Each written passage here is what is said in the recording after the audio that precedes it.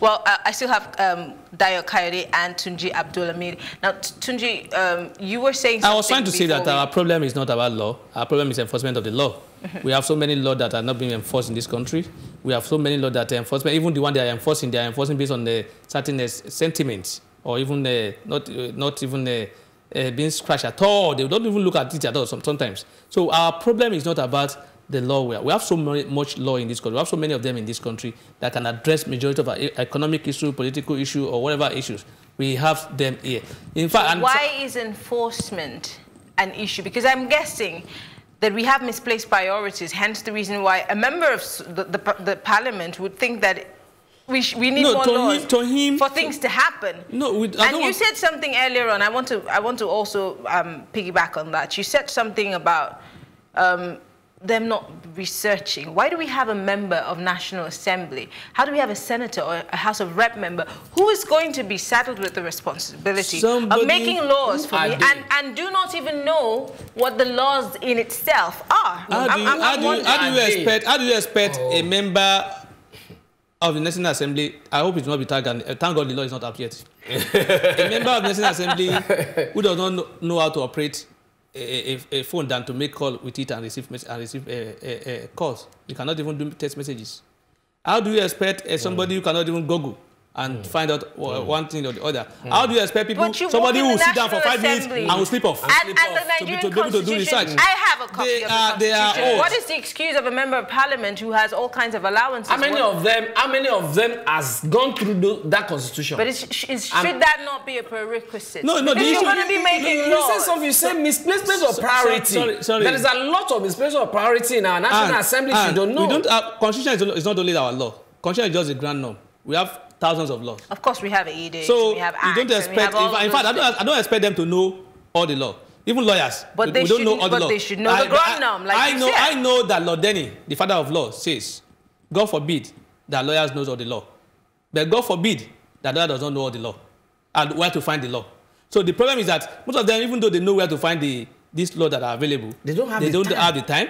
They don't have the skill. They don't have the ability. They don't have the energy to get all this information. My question is, why are you a lawmaker who has no idea what the law says? And I want to put it to you again. Why is it that we have series of certificate scandals in also the National Assembly? What does that have to do with anything? I mean, it has to do with what I'm not have lawmakers who cannot, who are old and cannot even, they are supposed to be at their retirement age, sitting as a member of the National Assembly. What does that have to do with anything? The oldest member of parliament in the US, I think he's about 70-something. How many of them are there? If not more. I'm just saying. And they have a fair knowledge of what the law is. Even the ones they did not make, they have to have an idea. No, so that you do not do the same thing. You cannot compare such people with their counterparts here. Because when you look at them, the issue is when you look at their antecedent, when you look at their trajectory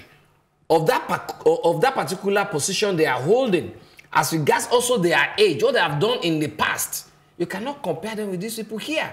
These are people that between you and me, they do research all of the time. They even prefer them to be there. No, don't generalize it. I know some of them who are very, very brilliant and intelligent and who work hard to get all this information. But like I said, there is no way an individual will know all the law available. He may not know all the laws. But if you're making if I'm making a law, if you want to make a particular bill, you have to do a research. If you're saying that not all of them, that you have intelligent ones, yeah, how come a bill like this? I'm sorry we're dwelling so much on this. How come a bill like this has gone through second reading? No, it has not gone through first reading. First reading. Okay. How come they're even entertaining this? No. If there are intelligent people on the floor, I was going there. Who know what the Constitution says? Let me say that thing. I was going there the last time. That I don't want to blame even the National Assembly. I don't want to blame the Senate. I don't want to blame the Senator Abdullahi Sabi for bringing up a bill. That is the way he felt. That's what he think. And I will not blame the National Assembly or the Senate because when the process of making law in Nigeria is that there's what we call first reading. There's what we call second reading. There's what we call committee stage. Then third reading. Then presidential assent.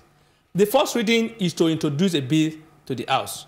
In other words, the person who is proposing the bill can be proposed by a private person, can be proposed by a public, and can be by either executive or in conjunction with a national members of. You understand? So anybody can bring up a bill. You need not be a member of National Assembly. You and I can, or I can even on my own decide to bring a bill. So when you bring a bill to the House, what you do first is to introduce the bill to the House. I have a bill. The bill is titled so thing is for this and that. It will introduce what the bill is meant for. At that level, there is no debate required on that bill. Do you get what I'm saying? That's what we call first reading. They don't at that level reject any bill. Do you get what I'm saying? That is the first reading. That is the introductory part of it. They will not reject. They will look at it and they will go back to second reading. Second reading is where debate will be entertained. People will have hearing commentaries of some people there. Listen. Commentary of the senators. They've not gone through the second reading. Some people have been commenting on it. Everybody has a personal. All right, gentlemen, because we do not have time, I just want to quickly go through what the senator said. He said, and I quote, "Hate speech must be hateful, which means something that is deep, spoken deliberately to make another person angry, or to debase the person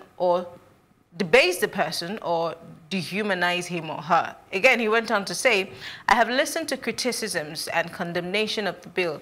In all what they have said, one beautiful thing that came to mind is the fact that we are all united against hate. We are all against all forms of discriminations, and that everybody is concerned with the subject of death. Nobody wants to see death being unleashed on anybody." And he said, finally, "I think that is very fundamental. I'm happy we're having this conversation as a nation." Do you know if you had not put a death sentence in that bill, if you had not put 10 years imprisonment or life imprisonment in that bill, it may not have generated this rancor we are seeing now. People may not even notice it. People will not even bother about it.